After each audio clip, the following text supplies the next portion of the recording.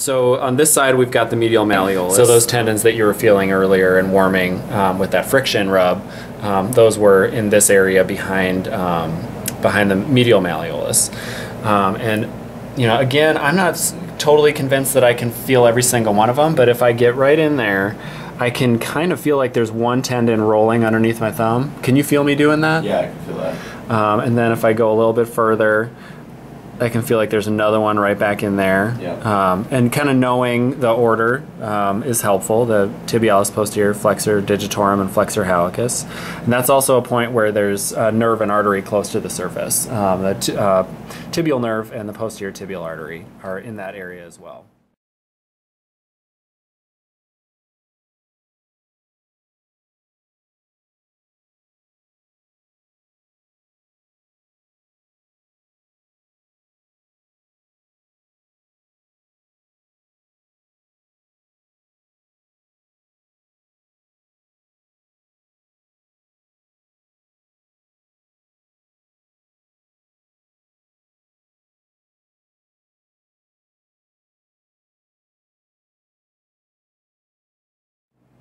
Do you have any considerations you think about with when arteries and nerves are close to the surface? Do you have to exercise caution and we do. More than other areas? Yeah, we lighten our pressure in those areas where nerves and blood vessels and bones actually are close to the surface.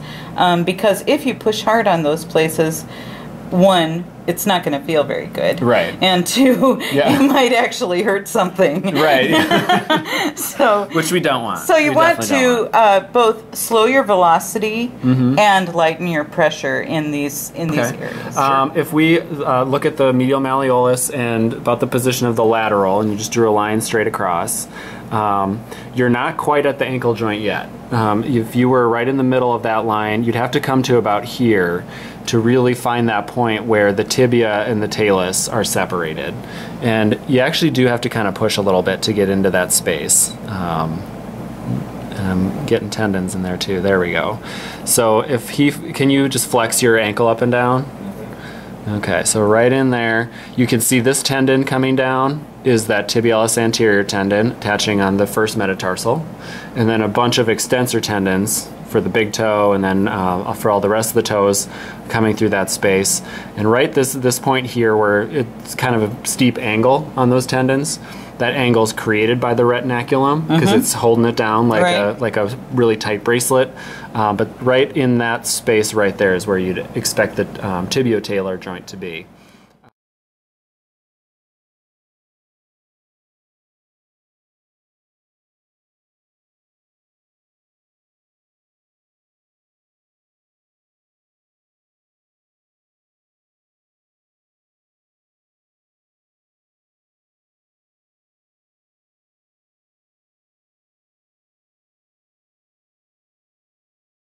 Now if you go over to the medial side, below the medial malleolus, that's where you're going to feel the head of the talus. Same bone from here, but its head points over on this side. And then you might be able to feel a little bit of a space.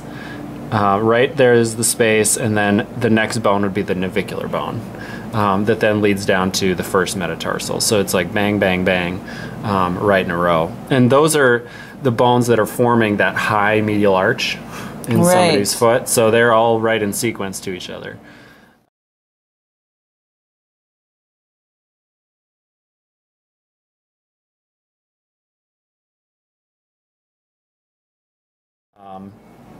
If we're on the lateral side of the foot, again, if you have a muscular foot, you can usually even just see this at rest. This kind of ball of muscle on the lateral side. These are the short extensors of the toes, or extensor digitorum brevis or extensor hallucis brevis. If you wiggle your toes, yeah, you can see this little ball of muscle dancing underneath. And then on either side of these, you should be able to feel muscle within here. These are the abductors of the big toe and the abductor of the little toe. And then the only other bony prominence in the foot to mention is this little guy right out here. You can see there's a point that is more lateral than the rest. And this is going to be the base of the fifth metatarsal.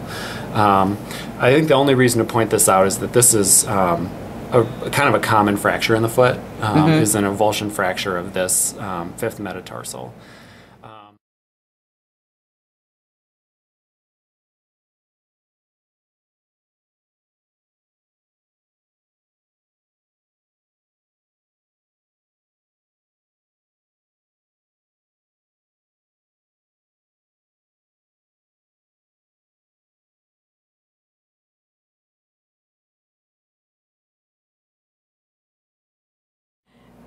Well, how does a massage in an area like this differ than something in the thigh? Because the muscles are tiny, and there's so much more bone than there is muscle. So I try to let the bones do a bit of the massage for me. So, for instance, I will get down like this and wiggle the bones back and forth, and slide down between the tarsals and metatarsals and tendons of the foot. Is that feeling good, Matt, or yes, is it's not too hard? No. Okay.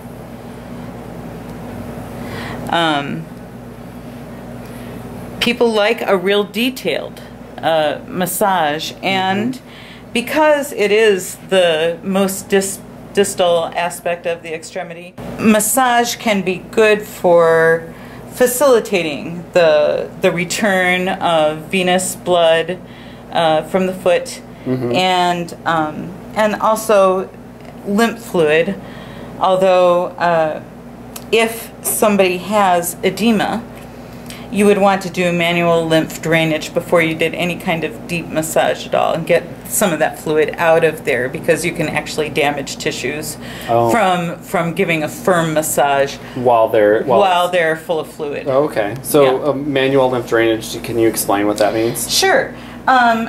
The lymph nodes that serve the leg are here in the groin.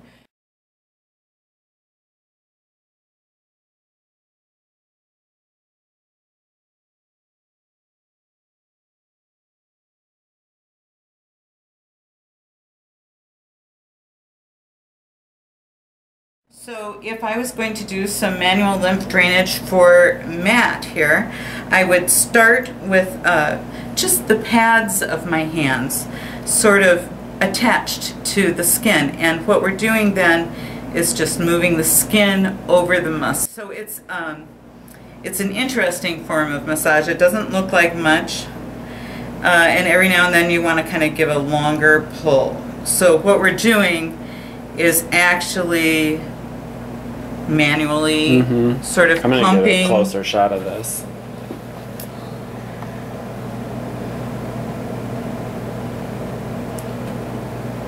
The lymph fluid, since it doesn't have its own pump. So you start up high so that you can begin to get the fluid moving, clear that area, and then you move down. And even with this form of, like, that almost feels like nothing, but do you like it? Yeah. It does feel good. It's people are beginning to do this more and more as part of a detoxification regimen. I don't know very much about that. I haven't examined it myself. I began doing manual lymph drainage for people who had had lymph nodes removed for looking for cancer, you know, and had problems with the flow. Problems with lymphedema in their arms or in their ankles, and I get very good results from the form of manual lymph drainage that I am showing you now in that kind of situation. And as Matt just said too, you know, it does apparently feel like you're doing something, even though it looks like nothing. Sure. Yeah.